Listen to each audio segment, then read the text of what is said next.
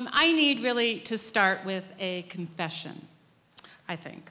And that is that I was listening to Dan Siddell's very moving words today when he suggested that we really need to take James Elkin's warning to heart about how we go about these conversations, to take them slowly and carefully. And I believe in that wholeheartedly. The only trouble is it's not my style. My style is more, I'm afraid, brash, more than I want it to be, emotional, and I'm likely to commit heresies on both the side of contemporary art and religion before I'm through. Because, thank you. Thank you. And it's really because I'm one of those art historians just slowly starting to become more self-reflexive about my own secular institutions' blind spots where religion is concerned. So I want to take this opportunity to sincerely thank, and I mean that without any postmodern irony. I do. I do, really. To sincerely thank Biola University for this invitation, and especially for leading me to James Elkin's book, because it has set my mind spiraling in a million directions, as you can soon see. All right, so let's start appropriately with a vision. Caspar David Friedrich's vision, to be exact, of a crucifixion on a mountaintop, illuminated by an otherworldly light that comes from a beyond. We can see clearly the heavy, inert weight of the material physical world, of nature, that rocky slope and those evergreens pointing toward the turbulent, sublime heavens overhead. Caspar David Friedrich gives us a solid perch in this world through his detailed foregrounds, but he draws our vision into the background depths, where everything loses its solidity and materiality, where all matter becomes spirit. The surprising thing is how he gives us no middle ground. The middle ground drops out completely, and we can only enter the scene by making an out-of-body leap into the light, into the transcendent beyond. Caspar David Friedrich is an artist in love with long distances. And he frames the scene where nature meets the supernatural with a shimmering gold architectural structure filled with symbolic iconography, including the all-seeing eye of God mounted in a pyramid below. Now, a website used at Boston College discusses this painting called the Touchen Altar of 1807, declaring, quote, "For the first time in Christian art, an altarpiece was conceived in terms of a pure landscape. The cross, viewed obliquely from behind, is an insignificant element in the composition. More important are the dominant rays of the evening sun, which the artist said depicted the setting of the old pre-Christian world. The mountain symbolizes an immovable faith, while the fir trees are an allegory of hope," end quote. Now, I find two things ironic here. According to the official art historical blurb, the cross is an insignificant element in the composition. It is curious and perhaps telling that the author seems more certain of what the mountain and fir trees symbolize than what the purpose of the cross might possibly be. I find it equally ironic that I turn to this image from 1807, which, in the artist's own words, marked the setting of the old pre-Christian world, and thus heralded in the dawning of a new Christian age, to begin a talk that marks the setting of what is now perceived as an old Christian-filled iconographical world that stands at a critical distance or remove from a contemporary art world that no longer shares its transcendent vision. Oops, back. 160 years later, we find ourselves in a black hole world where there is no sign of nature, where the light has grown cold and sharp, with a graphic edge borrowed from advertising and commercial design, cutting through the now long horizontal expanse taken directly from movie screen formats and Technicolor glory, complete with crane shot and artificial spotlights to illuminate our cinematic dreams.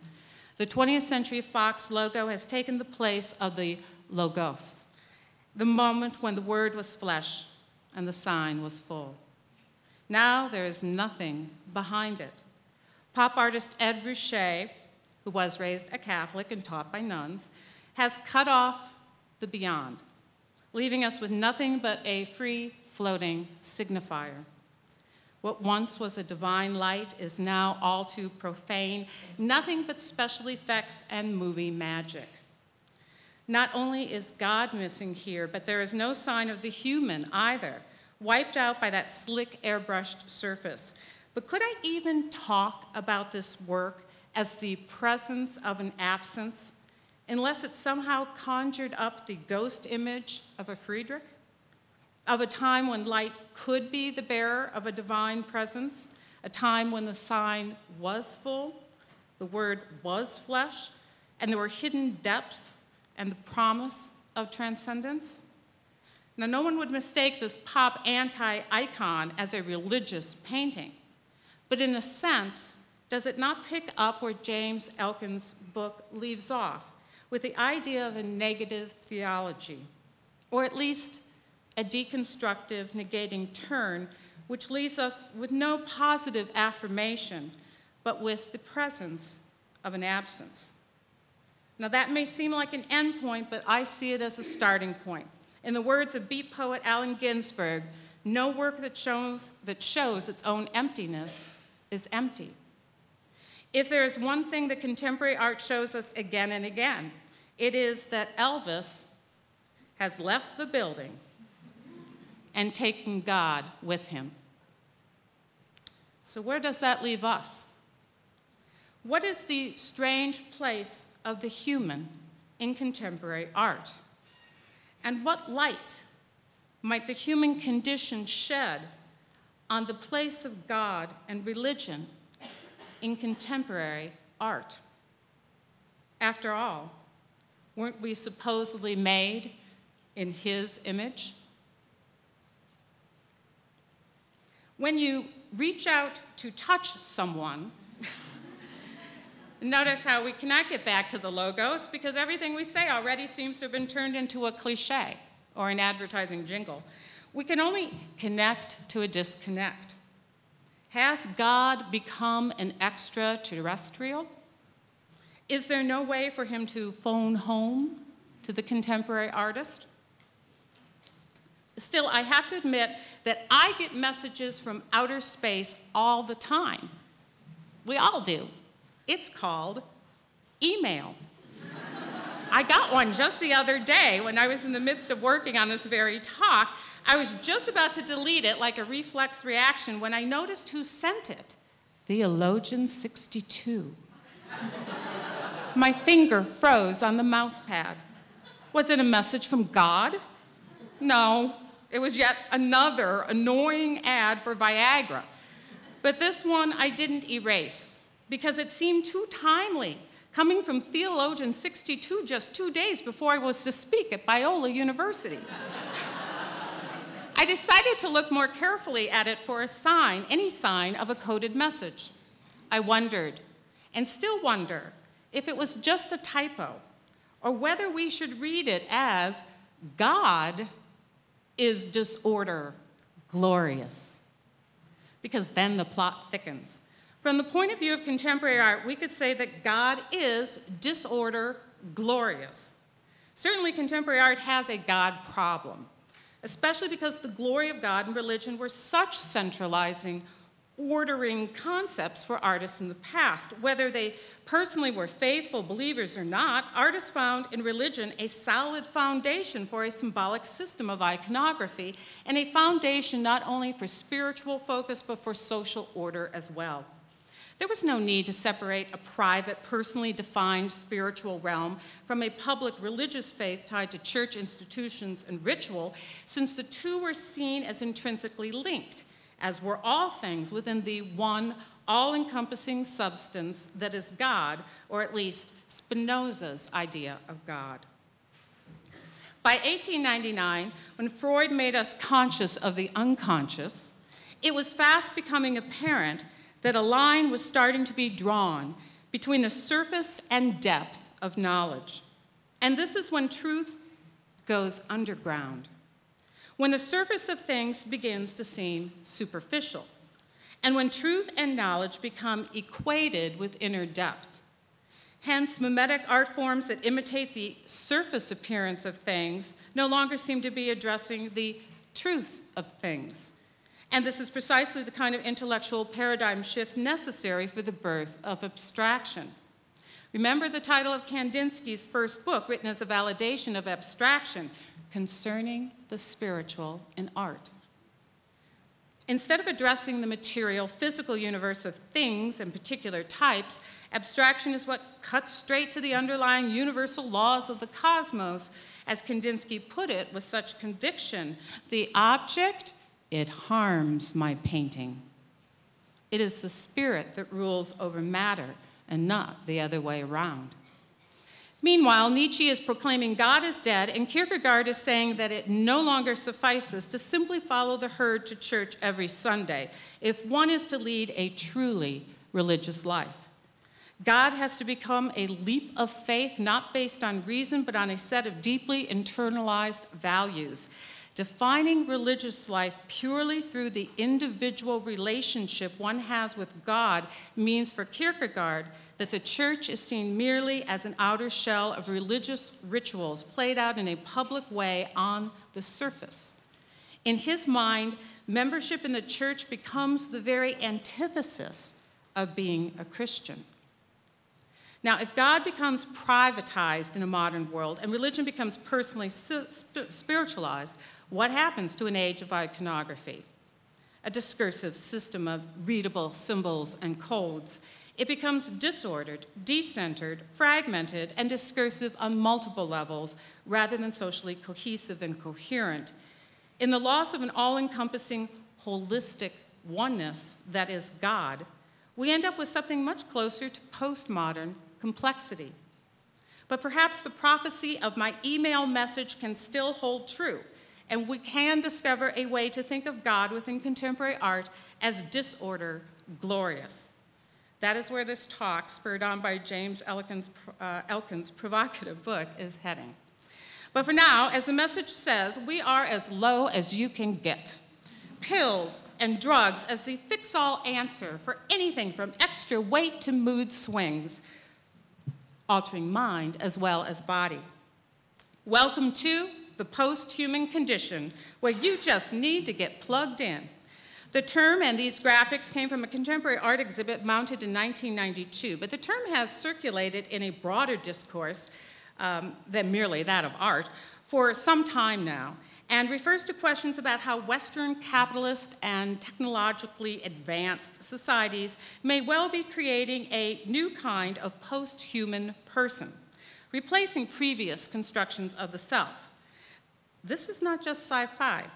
We may well be the last of the purely human generation, since we are all already in phased transition toward becoming cyborg. Just check your pacemakers, or adjust your hearing aids, or try to imagine writing any serious paper without a computer, if you are wondering how this could possibly be so. And while we're at it, how many of you have a dog with an ID chip implanted in its neck? We have 3 at home. Now, only if I could get a chip implanted in my husband. It's only a matter of time. Within the next 30 years, the fear that we may not be able to distinguish real humans from replicants will no longer be just science fiction. Maybe that time has already come. Cyborg. The word conjures up sci-fi images of half-human, half-machine monsters with computers for brains and flesh as cover. They move about amongst us, but they are not us. They're not human, but they hunt human women, not for killing, for mating. Don't worry, the women aren't human either. An encounter with a cyborg does not usually end well. One of us, it would seem, has got to go. In this human versus machine scenario, What's replayed over and over again is a fundamental distrust of technology, coupled with a fear of losing what makes us most human. Compared to the tough metallic shell of a machine, aren't our bodies of flesh and blood all too vulnerable? Compared to a machine's efficient programming, vast storage banks, accelerated processing skills, don't our fragile psyches, faulty memories, unruly desires, and weak wills make us seem unreliable and, let's face it, just hopelessly out of date? Is our fear thus that we humans have become obsolete, that we could be replaced, that soon it will no longer be possible to tell where the human ends and the machine begins? Thank goodness we're only talking about the movies. Such sci-fi fears are surely a long way off in the future. Cyborgs do not live amongst us, or do they? Meet the Governator. Arnold is a good case in point. He's a bodybuilder turned action movie hero turned Terminator turned governor of the state of California. With his bulging pecs and unreal tan, he hardly seems natural. Many critics felt, I had to choose these two, there were plenty to choose from. Many critics felt his acting reached its zenith in The Terminator, where the role did not require that he exhibit an extensive range of human emotions or say much more than, "I'll be back." And he certainly did come back, not only in Terminators 2 and 3, but in the California recall race as well. It was always difficult to kill the Terminator. He was the thing that kept coming back from the dead, and he was the thing that defined cyborg in popular culture terms. Arnold on the outside, robot on the inside. He seemed half human, half machine, but all intimidating. Even more menacing was the fact that he kept coming back to life after being crushed, and burned. The Terminator was dead as well as alive, touching very close to our deepest, darkest cyborg fears, that what is human in us will die, but we will live on as something else, something other, something monstrous.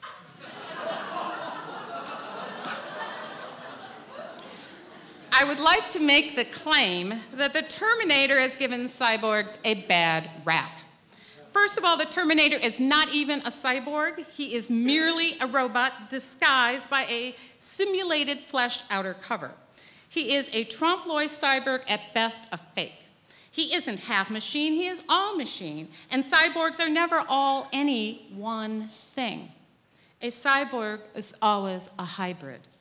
Being half human, half machine is not a necessary condition for being a cyborg, though that is exactly what one would conclude from the Terminator. The moral, never leave it to a robot to explain what a cyborg is. Ask Donna Haraway, author of the Cyborg Manifesto. According to Haraway, a cyborg exists when two kinds of boundaries are simultaneously problematic. Oh, I don't know, like religion and art? Specifically, though, for the cyborg, the boundary between animals and humans, like on the left, and the boundary between self-controlled, self-governing machines, automatons, and humans, like on the right. The cyborg is a figure born of the interface. A cybernetic organism operates at the boundary crossing of two seemingly incompatible systems. Out of this merging comes an emerging of a new, complex system that cannot be reduced to its separate parts, but that also resists forming a higher synthesis in which a unified, undifferentiated whole, traditionally thought of as the oneness of God, reigns supreme. The complex systems of cyborgs are impossible to pin down and classify precisely because they always break down into being not wholly this, but not wholly that either. After all, the editors of the Cyborg Handbook inform us, the cyborg lives only through the symbiosis of ostensible opposites, always in tension. Cyborgology, thus, goes beyond dualistic epistemologies or binary thinking. The Cyborg Handbook defines the epistemology of the cyborg as thesis, antithesis, synthesis, prosthesis. It is this prosthetic dimension of the cyborg that we need to further extend, precisely because it points to the possibilities of extension that cyborgs offer. Possibilities, I would add, that far outnumber the potential problems of cyborgs, which is what the apocalyptic doomsday tone of sci-fi movies must typically predict. Why should our bodies end at the skin? Asks Donna Haraway. In an age when plastic surgery has made it seem natural to redesign oneself, when the human genome has been decoded and cloning plus designer evolution are no longer mere science fiction, but within our technological grasp, it is the question of the post-human that makes a rethinking of the humanist tradition and its current connect or disconnect from God seem so pressing for the arts. Contemporary art may be wary of tackling religion directly, but there are artists addressing the challenge of the post-human. Orlan went through a series of surgeries in an effort to redesign herself, but it is easy to distinguish her from the rest of us so-called real humans. She is the one with implants in her forehead. Calling herself Saint Orlan, she designed her own surgeries, had haute couture uniforms made for the surgical team, and televised the whole procedure while she read out loud from books on theory. The reality was not so pretty, which is perhaps a part of what these art performances were about. Here we see her during her evolution toward becoming art. It didn't take the fashion world long to catch on. Now you too can have Orlan's implanted brow, like these models from Belgium, who display prosthetic versions of what she went under the knife to achieve. Orlan has resisted commercializing her art. When asked to design surgeries for wealthy patrons, she declined, saying that was not what her body alterations were about. The Chapman brothers in England give us an even more disturbing peek at our all-too-human fears of cloning run amok. It is back to the garden, but with designer evolution quickly becoming devolution in a world where God has been replaced by a not-so-intelligent design. The Australian-based performance artist Stellark would argue that we are on the way to evolving a higher state. No artist has probably pushed the human-machine interface more than Stellark, to the point that the body has, in his own words, become obsolete. He feels our physiology limits the scope of our philosophy. For Stellark, it is about being able to open up and interface with the environment without bodily limitations. He desires, quote, a body that is directly wired into the net, a kind of phantom body made of fractal flesh, a body that quivers and oscillates to the ebb and flow of net activity. The body, he warns, must become immortal to adapt. That time is near if you believe Ray Kurzweil, who wrote The Age of Spiritual Machines, and more recently its sequel, The Singularity is Near. Kurzweil takes an optimistic fast-forward look into a not-so-distant future in which artificial intelligence accelerates to a degree far surpassing the human mind. Rather than predicting doomsday, he dubs this new technological era the Age of Singularity, when the universe itself will acquire the kind of higher consciousness traditionally associated with God.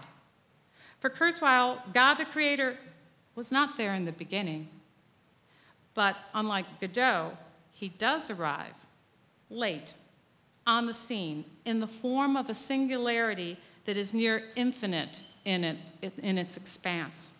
Kurzweil predicts a new civilization will evolve, enabling us to transcend our biological limitations and amplify our creativity in the process. In this brave new world, there will be no clear distinction between human and machine, real reality and virtual reality. Human aging and illness will be reversed. Nanotechnology will not only make it possible to virtually create the physical, it will ultimately conquer the problem of death itself. Now, from my vantage point in 2008, the age of singularity still sounds a long way off, or suspiciously like it already happened a long time ago, in Spinoza's concept of God as one substance, a supreme singularity, encompassing everything infinite within its fold, or Hegel's idea that all of human history is progressing toward a universal consciousness. Kurzweil's utopia without pollution, poverty, or hunger is strangely nostalgic of that long-ago garden, that paradise, before we ate that apple, before we acquired a different kind of all-too-human consciousness. Today, we're not that innocent, to quote Britney Spears. All I can see in the offing is gasoline for $4 a gallon. I don't see the age of singularity. We find ourselves caught between a world of Christian iconography fading out of view and a utopian vision of a technological transcendence, the age of spiritual machines, and a singularity of intelligence that frankly seems way beyond our intelligence to pull off. So where does that leave us now in the troubled present? The German artist Gerhard Richter makes a painting of Titian's Annunciation, but he can only paint it by unpainting it. The visionary is eclipsed by the blur. It starts to fade out like a Rothko, but even a Rothko seems to speak of more faith than the skeptical Richter can muster. The critic Robert Hughes once said that if Rothko had lived in an age of iconography, meaning an age in which the sign was full, he might have been a great religious painter. He did not live in such an age. But we still talk about the kind of light Rothko could wrench from color as if it has a mystical aura. We still talk about a Rothko moment as if it were the afterglow of a Friedrich sunset. But Rothko was painting in 1950, the end of World War II. By 1980, the end of the 20th century, we questioned whether it was still possible to paint Rothko's light, let alone Friedrich's.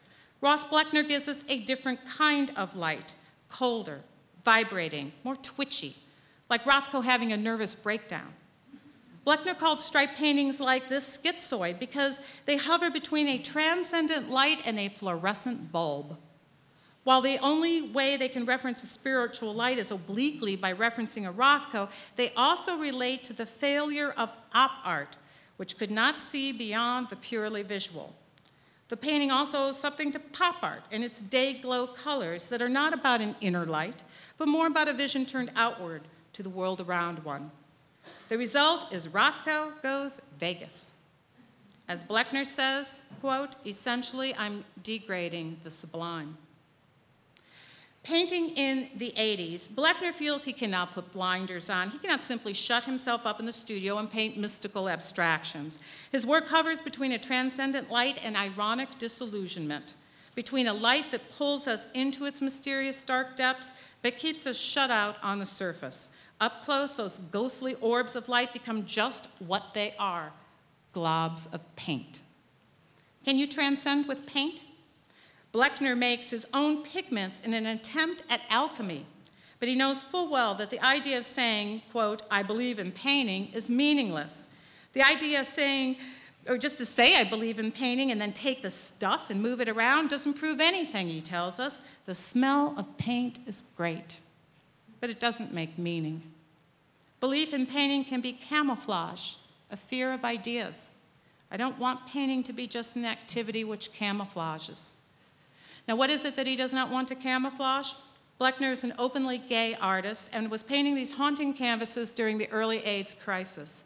He was not only dealing with the so-called death of painting during the 1980s period of post-studio art in which theory ruled, but also he was dealing with the actual death of many friends in his community. Abstraction as a form of mystifying the real world or real-world concerns would not be ethical.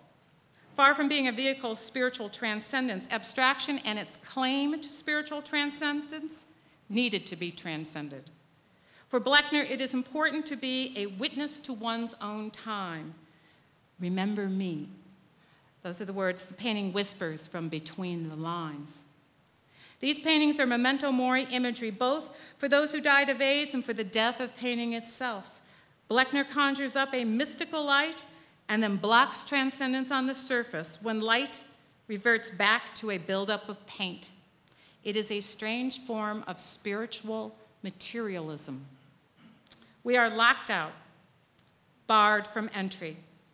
As Peter Haley said of these works, quote, They convey a mood of questioning and a realization relatively novel in Western civilization, that knowledge may be doubt and that doubt may be light, that the reality of disillusionment may offer the possibility of transcendence. This is in a way about a kind of ending. And if all religion on some level is about death, then perhaps these are a form of religious paintings in that burning away sense that Elkins identifies. They certainly are about emptying out. Bleckner said, the 20th century trend has been to empty out assumptions about art and the making of art. Ad Reinhardt, for example, is the quintessential deconstructivist in painting. He certainly emptied out abstraction. The irony of emptying out is that things shine with a maximum brilliance just before they die. Ad Reinhardt is Bleckner's favorite artist. He devoted the last 15 years of his life to painting nothing but black paintings, saying, I'm just making the last paintings which anyone can make. I'm wearing my Ad Reinhardt skirt for you. The important thing is the painting out, he says. If you want to be left with nothing, you can't have nothing to begin with. You can only make something by taking things apart. The question is, what are you left with? These slides are deceptive. You really have to sit in front of these. The black is so, if you've seen them, he can sink a black. He can sink it back until it becomes purple, but you have to give them time. And what in our world today really asks you to give it time? These works ask a lot of you. Is there a cross embedded in all that blackness? Or is it merely a black hole? Do we see something? Or are we left waiting for Godot? And what if Godot showed up after all? What would the second coming be like? Catholic boy and gay artist Dwayne Michaels gives us a parable of Christ's visit to New York in 1982. Christ sees a woman who has died during an illegal abortion. Christ eats dog food with an old Ukrainian lady in Brooklyn. Christ is beaten defending a homosexual. Christ sees a woman being attacked. Christ is shot by a mugger with a handgun and dies. The second coming had occurred and no one noticed. The 19th century pictorial photographer F. Holland Day staged a second coming of sorts by photographing the crucifixion, complete with a model playing Christ fastened to the cross with ropes, and scantily clad Roman soldiers draped at his feet. Photography's connection to the all-too-real greatly undercuts such an attempt at the divine, reeling it for the artificiality, the contrived soft-core porn, theatrical image that it is. Friedrich could get away with the sublime much better in painting, but can painting still pull it off? This is Friedrich's wreck of the ship Hope. You can see the ship way over on the right. One jagged, there's really, the human traces are just dwarfed by the sublime powers of nature here. One jagged chunk of ice forms a tombstone for those buried in this frozen sea. But Richter, another German artist painting nearly 200 years later, finds that fog has settled in. We can't even see the tip of the iceberg any longer. Friedrich's eerie Monk by the Seashore of 1808 speaks of the sublime as an infinite vision, as if one's eyelids had been cut off and one could see without any blinders on. But Richter's seascape, an echo of Friedrich's, differs in one crucial respect. There is no longer any human presence, let alone a godly presence. And then the clouds roll in, obscuring any view into a beyond. Where the sea meets the horizon, where our eye goes to find the light, we see that instead of sea meeting sky, the sea meets only itself. The heavens were just a mirage. Richter does give us moments of the sublime, though we find them infrequently and in all the wrong places, like a burst of transcendent light illuminating a toilet paper roll. Maybe the light we've been looking for is still possible, but the sacred is no longer part of the religious iconography of the past. It is instead found, perhaps, in the spectacle of the everyday. Painting is the one thing that Richter seems to still believe in. A painting, he tells us, can help us to think something that goes beyond the senseless existence. That's something art can do. But even so, his method of painting is to unpaint. He starts by painting a canvas and squeegeeing it. It is as if painting had gone the way of religion, neither being anything a contemporary artist can still do directly without deconstructing or undoing on some level. The results are beautiful, but a stubborn spiritual materialism lingers. The artist Hans Hofmann once said, "Paint, holy paint." When all other affirmations are emptied out, we still are left with paint. And paint maybe can still speak. In fact, maybe it can't help but speak, even if only of our doubt and questioning in the end. But Richter's paintings speak a different language from much of what passes as religious art today. If a painting does display an iconography having to do with religion or the church, is that sufficient for it to be considered authentically religious? You be the judge. Certainly, these pastoral paintings of churches are pretty. There can be no doubt of that, though pretty is not a word used much in college art course critiques or gallery reviews. But one has to wonder if these paintings are not merely scenic landscapes with a church rather than religious paintings, especially when we see how formulaic they are. And they do follow a formula. Note the way the steeple is supposed to lift you high to the heavens, or is that a Disneyland backdrop? The light in these paintings is surprisingly secular for a sacred subject. What illuminates them is an abundance of electric lights which reveal well-manicured lawns and impeccable gardening. Everything is in order here. Everything is clearly coded, down to the burst of rays from the setting sun. Where have we seen that before? Oh, yes, Friedrich. Thomas Kincaid seems to be saying, one more time, and with feeling. But he has missed a crucial point. He not only details the foreground, but the background as well, and he assures us safe passage by painting in a detailed middle ground. That is where he parts company with Friedrich, whose painting can only be accessed by that leap of faith from foreground to the inner depths. But Kincaid knows how to follow the light. In this painting of a soldier titled Heading Home, he has no trouble beaming up by accessing the light that Richter could only unpaint. In place of Richter's blur, we get readable, detailed insignia, so there can be no doubt, and so there will only be reassurance. This is the opposite of negative theology. It is nothing but positive affirmations, and yet somehow I am left thinking the sublime has been degraded here. Maybe it is the fact that the image belongs to a category called inspirational, which just seems too easy. There are a few overtly religious-themed paintings in this category, religious-themed, I say. But what I was struck by was both how varied and the same the inspirational paintings are. The painting Sunrise with its crucifixion meets its double in America's pride, as religious inspiration is equated with national pride. And the Light of Freedom is almost an exact match for America's pride. The inspirational category also contains Sweetheart Gazebo and the Garden of Prayer, where the same picturesque features are used interchangeably to reference both romantic and religious inspiration. You really start thinking you are seeing double when virtually the only thing that separates some of the scenes are the titles, Pool of Serenity on the left and the Garden of Prayer still on the right. All of these works are included in the inspirational series, Pathways to Paradise, Bridge of Faith, The Prince of Peace, and the Garden of Prayer. What do they all hold in common? They are all sold out. Thomas Kincaid leaves us with this inspirational scene titled Almost Heaven. I would add, not quite. Friedrich knows that transcendence requires that leap, that out-of-body experience, that doubt, which is a kind of faith. When Friedrich was a young boy, he was playing on the ice. He fell through to the icy waters below. His brother jumped in and saved him, but his brother ended up drowning in the process. Friedrich expresses that yearning to leave this world behind. Kincaid's works seem quite comfortable, even smugly so, in this world.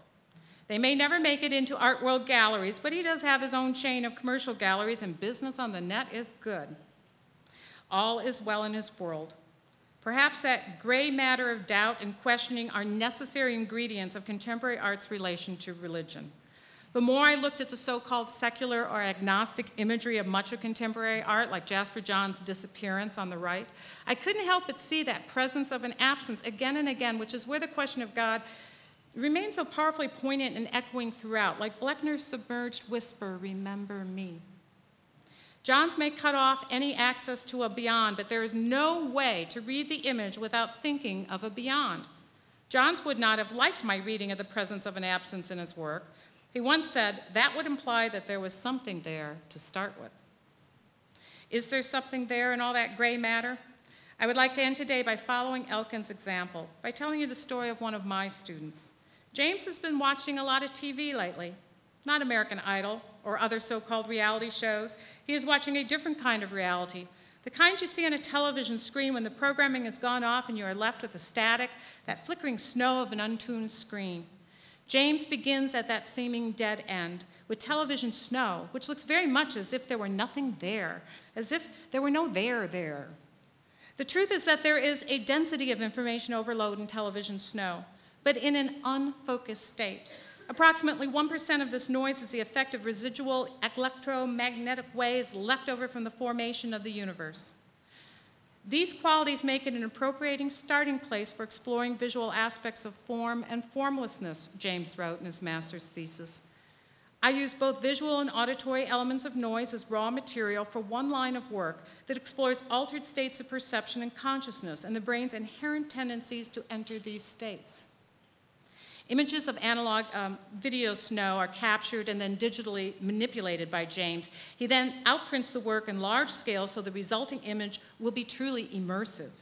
As the poet Yeats said, the center no longer holds. Mere chaos is loosed upon the world.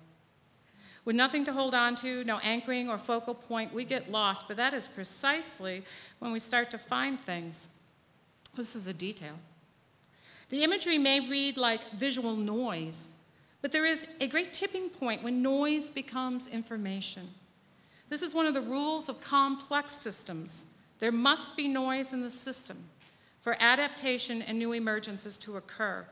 There must be interactions and loops in the interactions, feedback, making for a nonlinear dynamics. Complex systems are open systems that operate under conditions far from equilibrium.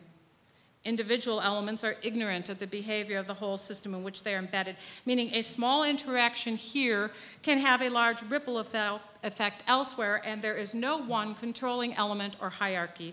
In other words, complexity, true complexity that is not merely complicated, adds up to a non-totalizing whole. This is where it gets interesting. Has James found his way to a new singularity amidst all this television snow? Has he accessed a technological sublime? Does snow start to emerge as a complex system?